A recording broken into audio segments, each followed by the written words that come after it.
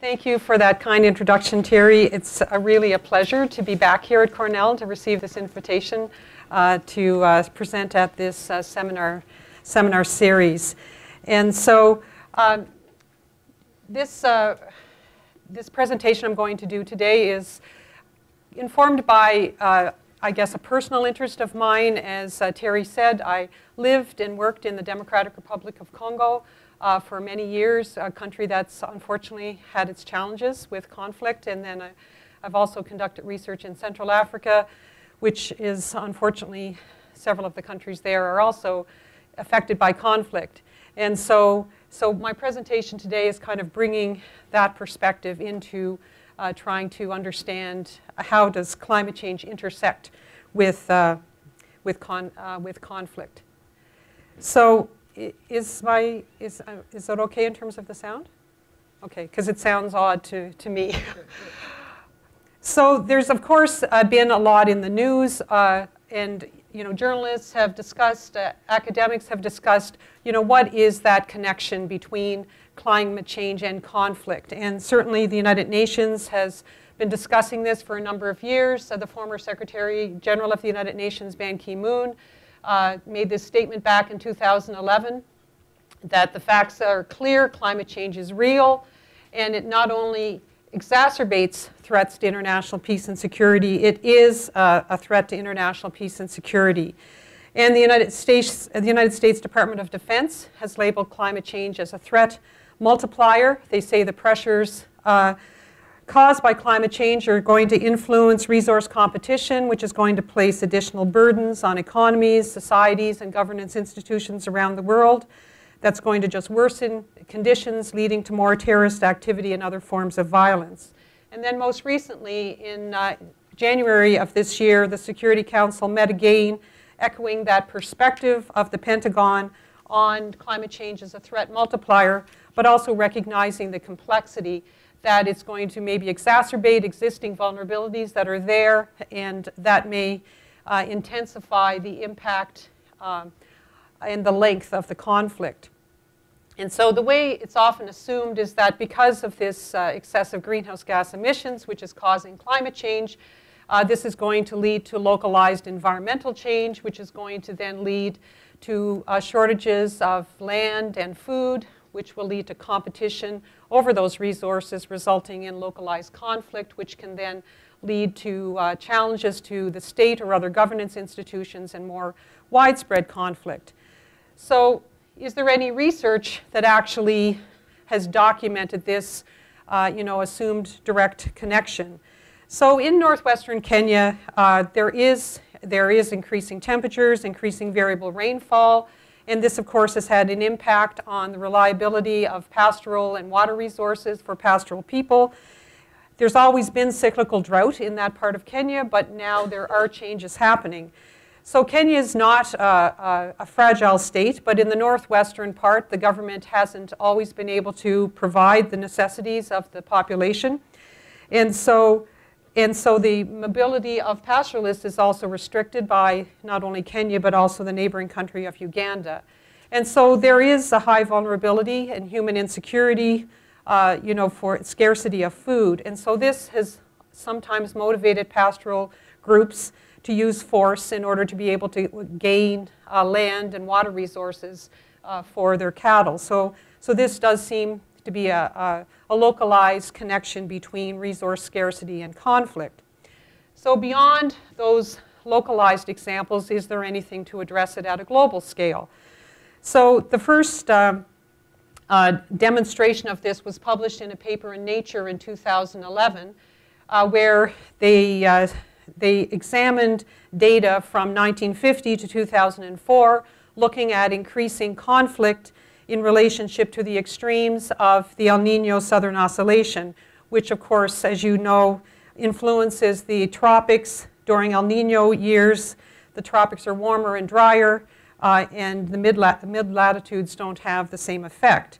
And so based on their calculations and their modeling, they found that the probability of new civil conflicts that arose in the tropics, tracked to be more in the El Niño years in comparison to the La Niña years. And so So they concluded in this paper that it may have had a role in about 21% of those conflicts, and have, therefore made that statement that this was the first incident actually demonstrating that connection between the stability of modern society being connected to the global climate. They've since gone on and done another study that was published in 2014, and this one was more of a meta-analysis where they looked at over 50 publications, and they found strong support for a causal association across different geographies, time periods, spatial scales, climatic events, and of different duration. So this, does seem to be some evidence. In the IPCC report in 2014 was the first time in which they actually included human insecurity in its review of how global warming will be experienced around the world. And it lists outcomes such as, displacement of people, food shortages, economic shocks. And the chairman of the IPCC made this comment at the time that if the world doesn't do anything about mitigating the emissions of greenhouse gases, then the very social stability of human systems could be at stake, which is a pretty dramatic statement to make. Now, others are less certain about this simplistic direct link between climate change and conflict. Some people outright reject, what they see is a neo-Malthusian narrative about resource crunches and climate change and environmental conflict, and they also see that it leads maybe to the disempowerment of the very people who perhaps are blamed for these so-called tragedies of the commons. And so in the World Bank report on the implications of climate change for global armed conflict, they summarize the perspective of this group of people that don't see a simplistic causal link, that it's not necessarily going to lead to elevated conflict as a result of climate change, and that it's going to be a lot of complexity in that interaction between organized violence, very country and context specific. So it seems to refer back to that complexities of that Kenyan example. And there's similar examples in other arid countries where increasing drought and increasing temperature in combination with other factors is leading to violence. So there was a study in the Journal of Peace Research that again echoed this uncertainty about this simplistic causal link. And so, they put much more emphasis on economic and political variables that are really the most important predictors of whether or not conflict is going to emerge in a certain area, less on actual climate change. And so their recommendation was keeping the focus on societal development and building resilience for people who may experience climate change. So in this presentation, I want to go beyond just that discussion of does climate change actually cause conflict? Because what I think is more important to focus on is that we, as a world, are experiencing a changing climate. And so how are those realities going to be experienced by those people who live in situations that are affected by conflict, in where there's situations of interethnic conflict or in what are often called fragile states? How are people going to adapt to climate change, and how is climate change just going to make their lives that much more complex? And so that's why I've titled my talk Another Perspective on Climate Change and Conflict, and focusing on two countries in Central Africa. So fragile states are those states that are often considered to be dysfunctional, in that they have weak governance institutions. They are often widespread poverty. Often the government is not in complete control of the territory that actually is supposed to be part of the particular country. And so there often is a high propensity to conflict and violence. And so the OECD report on states of fragility in 2018 unfortunately listed 27 countries that are considered to be chronically fragile in the world, and 18 of those are in Africa. So, as I said, I'm going to focus on Central Africa. The Congo Basin forest, which is the second largest contiguous rainforest in the world, covers 6 countries in Central Africa. And I'm going to focus on, and I've been doing some research in the countries of Cameroon, Central African Republic, and the Democratic Republic of Congo for a few years. But I'm just going to focus on CAR and DRC today for the context of this talk. So the Central African Republic and the DRC are countries that are rich in many different resources, not just forest resources, but also minerals, also agricultural products. Both countries have, in spite of being rich, rank very low on the Human Development Index. And they have, people are not very well off in either of these countries. And both of these countries have experienced a history of conflict. The Democratic Republic of Congo, because of complexities in the region in the 1990s that led to conflict, especially in the eastern part of the country, continues to suffer ongoing conflict, especially in the eastern part of the country. They have the highest number of internally displaced people in the world, people coming from neighboring countries as well as refugees. And the United Nations has had peacekeepers on the ground in the DRC for 20 years. The Central African Republic, again, both countries, a lot of the conflict currently can be traced back to historical, the era of colonization, and that's certainly true with the Central African Republic. It's often been described as a classic example of a failed state. And they have had ongoing conflict. There was a brief period of peace, and then more conflict emerged about 6 or 7 years ago. And while they did recently elect a democratic government, the government actually is only in control of about 40% of the territory. And so both of these countries, the interaction with conflict and resources is quite dramatic.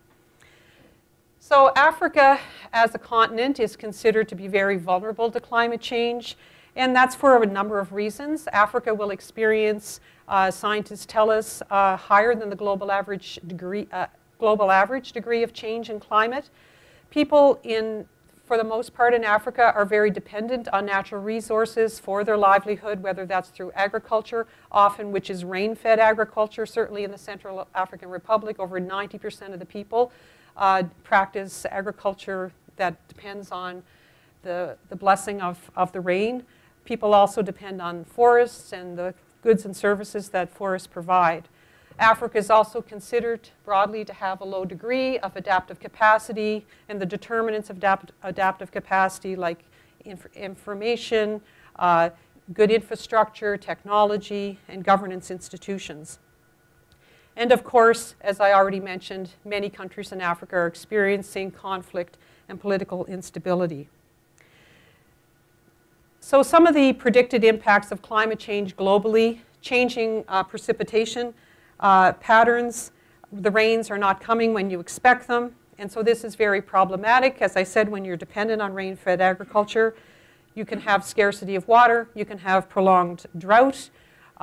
The frequency and the extremes of weather and climatic events are expected to intensify. And then there also are changing disease patterns, not only for humans, but also for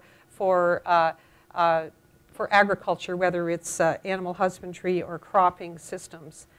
So when we think about the interactions between climate change and people's ability to adapt in conflict-affected areas, we can easily imagine some of those expected interactions. And so I'm going to name a few of them. This list is certainly not exhaustive. But when people live in fear and they're forced to flee their homes because of conflict, they're not able to pursue their livelihood as they're expected, they're not able to send their children to school, they're not able to market any goods, they basically can't have a normal life. And so their livelihoods are generally then very restricted. And so any climate-related extreme event can, of course, only exacerbate that suffering. And if it persists to such a degree that the people actually have to leave where they live and maybe even flee to another country, then they may live in refugee camps and where their lives are completely disrupted and they become dependent on aid organizations or try to eke out a living to feed their families in any way they can. And additionally, when you have the congregation of people in refugee camps, as there was in the eastern DRC for at least a decade, you also have a big impact on the natural environment, especially people cutting trees for firewood. And so that the refugee camps following the genocide in Rwanda in the east, that came into eastern DRC had a really significant impact on the environment on that area. And so when people also, to try to make a living, start trying to plant some crops in areas maybe where they shouldn't be planting crops because it's too steep, that can also lead to challenges. Where there's drought and streams dry up, water becomes limiting, so it's further to walk to get water. And so, of course, this exacerbates people's suffering. Also, if you're planting on steeply sloped areas, then the soil, and with more intense rain events, can wash away the soil. It has another effect as well. Conflict can directly destroy infrastructure that perhaps is helping with development. When I was doing some research in the Central African Republic, I was told that the meteorology department and the agriculture department, with funding from UNDP, were putting together weather stations throughout the country, which was intended to provide information on climate and weather to local farmers. But because of the conflict, that, of course, had all been destroyed in the conflict. The infrastructure was gone, and so, that has that impact as well. Another direct result of conflict and climate change is that international organizations may not be able to respond to natural disasters or really continue any health or development program that was underway prior to the conflict.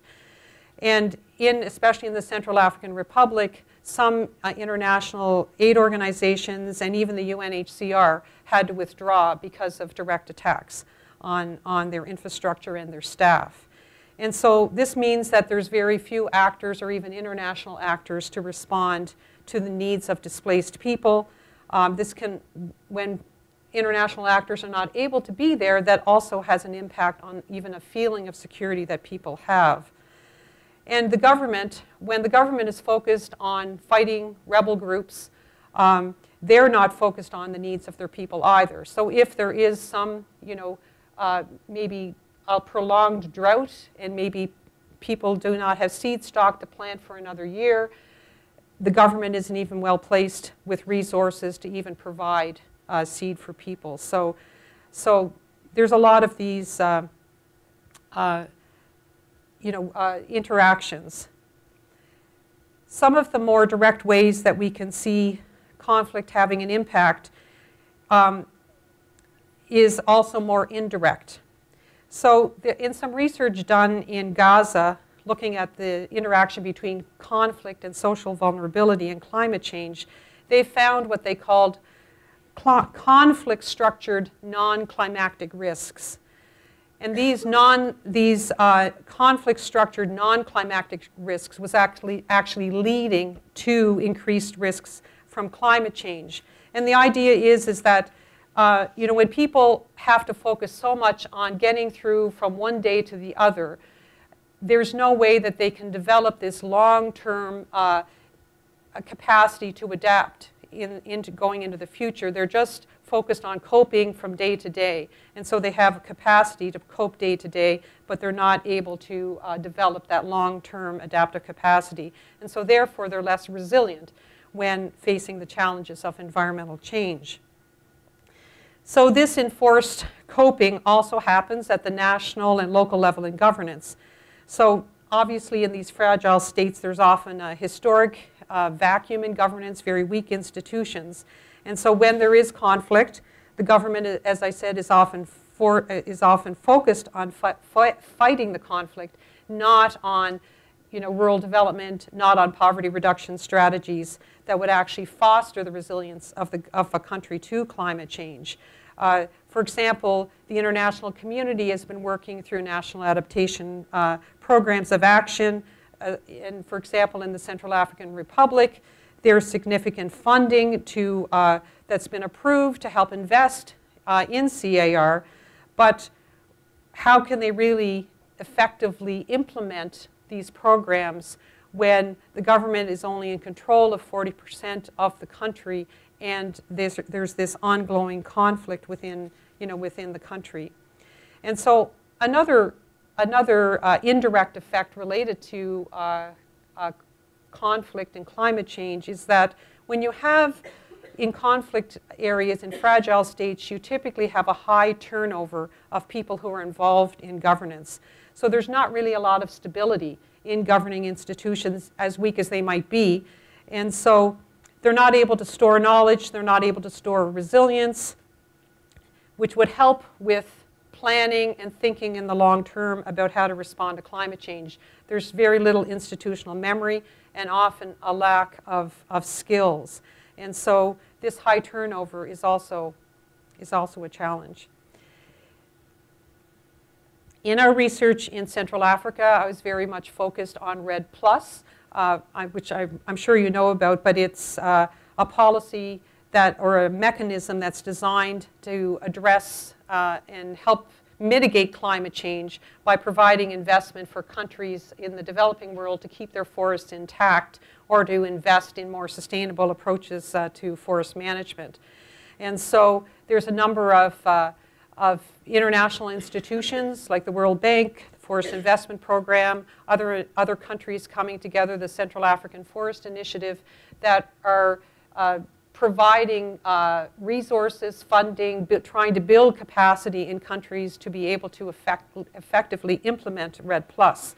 But how can you put in place long-term monitoring of forest areas and ensuring that they remain intact when there's been little historical investment in an educational system or in infrastructure?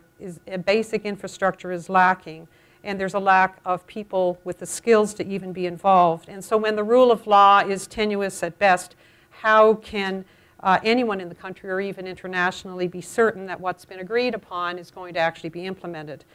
So and also if local people are supposed to be paid for keeping the forest intact and protecting it, what guarantee is there in a conflict-affected country to actually be able to know they're going to get some benefit for it? So how can these fragile states that are suffering from this history of conflict and weak governance really be able to participate in these international initiatives? Now, in many countries, there are weak national governance institutions, but oftentimes at the local level, there are a lot of local institutions that are in place, and these local institutions are really a source of resilience for the population. I'm going to be talking more about that this afternoon in some of my research in Cameroon. And so these have been, groups have been shown to really be able to help people adapt to climate change. So, but the question is, when you're in a fragile state, when you're in a conflict situation, some of those linkages have been destroyed or they don't exist anymore. So if there has been, these groups work well when people trust each other and work well together. And if the bonds of trust have been destroyed because of interethnic conflict, which has happened in DRC and the Central African Republic, how is that trust going to be restored? It would take a very long time. And without these bonds of reciprocity, sharing, learning together, that makes people even more vulnerable to climate change. So far, this has really been a very negative talk, and you're all probably really depressed at this point in time, as I've recited all of these challenges in conflict-affected countries. But I do think that there's a potential in trying to address climate change in these post-conflict situations. Obviously, if there's open conflict, that is difficult. But in a post-conflict situation, I think there are opportunities to try to build long-term capacity to adapt to climate change, because that, I feel, can go hand in hand with peace building. So there may be opportunities to try to link efforts in reconstruction and reconciliation, in peace building, as a country tries to move forward, as communities try to move forward in a post-conflict era. I'm not saying that it's easy. I don't have a Pollyanna view of the world, but I do think that there are opportunities for investment, for intervention to move forward. But typically, of course, you know, the peacekeeping or peace building, such as UN peacekeepers might be involved in, has been very separate. It's on a separate track than climate change, you know, interventions and funding through the international institutions. But as part of the international processes on climate change, I think it would be important for those in government, for NGOs, for other groups, to come together, because there's a requirement that, that countries participate in planning for long-term climate change. And so it presents an opportunity to try to bring together diverse groups of people, and maybe in the process of trying to think down the road and how do we actually address some of these current and future challenges of climate change, it could be an opportunity to try to bring the focus to something different rather than the things that have led to the conflict. Now this, of course, is not easy, because oftentimes in fragile states, certain groups are excluded. And certainly that has been the case in Central African Republic when they have moved into situations of relative peace, you know, groups that have been deliberately excluded by those who might be in power because maybe they were hostile to the regime in the first place. But at the local level, there actually has been some initiatives and some research that have been done where some development organizations have had some success in bringing together previously hostile groups to focus on climate change and how to address climate change and development concerns in general. And so they've found that by having these structured interventions that build on the common ground of people's livelihoods, that helps to build bridges between groups that are often in conflict.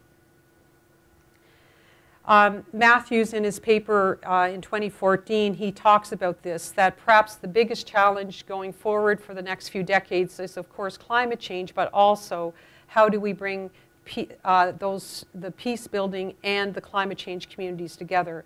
Post-conflict societies are perhaps the most fragile societies on the planet, and trying to assist them while ignoring the insights of climate science would be irresponsible and dangerous. So, you know, we have the same international institutions. I mean, the UN, of course, is an umbrella organization for many of these initiatives, but there's also many international institutions and countries that fund peace-building initiatives and climate change initiatives, but they don't necessarily bring the two of them together. Now, we all know international institutions are not known for being very nimble or self-reflective in being able to approach things in a new way. But I think it is important that climate change become a cross-cutting issue in all development and peace-building operations. And certainly in some of our research, those who have been involved in, for example, trying to put REDD+ mechanisms in place in the DRC saw their interventions as also been a way to improve governance in the country as well. So Vivekananda, in their paper published in Development and Practice, they talk about the double dividend of resilience to conflict and climate change, that we can only actually achieve that if we take into account the contextual complexities. And this has been shown, for example, in Liberia, in Sierra Leone, where in post-conflict situations, because natural resources were a key part in helping to fuel the conflict in both those countries, that therefore natural resources needed to be a focus of the country going forward. However, and whereas both countries have certainly made strides, there wasn't really a recognition of the complexity and of the context to really be able to try to integrate the governance of the natural resources, forests in Liberia, diamonds in Sierra Leone, into the governance of the country going forward.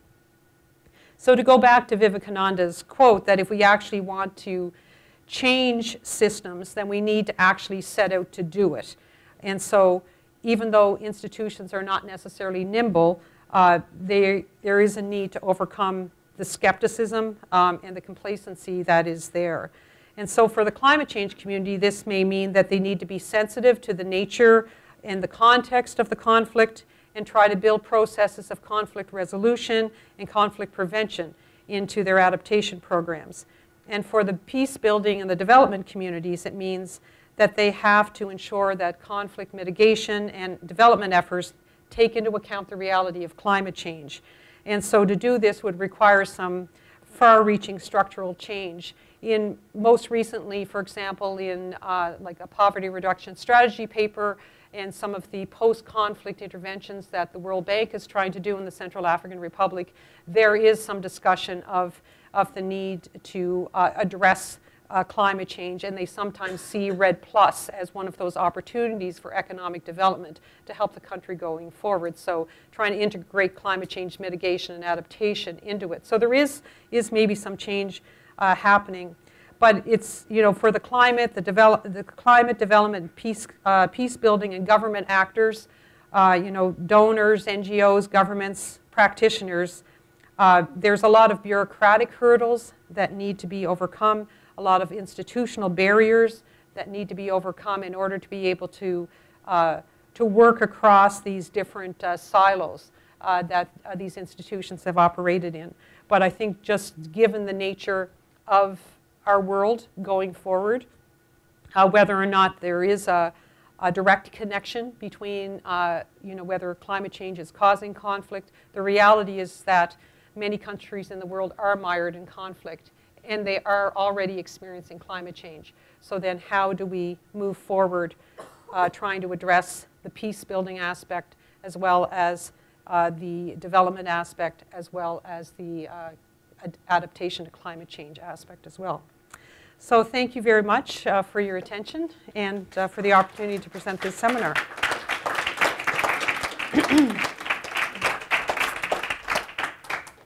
Okay, we have about 12 minutes or so for questions. So Carolyn, you can call in people. Sure, okay. Yes. Obviously, you made a good case that the conflict itself creates a lot of instability and ability to respond to anything. Yeah. Probably. How hopeful are you that 20 years from now or 2050, you're going to see what Japanda's dreams for that? Oh. Well, I guess it depends on which day of the week it is. How hopeful am I? Yeah, some days not very hopeful because I think we, as even as a global community, not a lot of countries are stepping up to the challenge to even try to address their global emission reduction targets. Certainly, Canada is not on track to do that, and so I think there's on some days I'm not hopeful in that regard.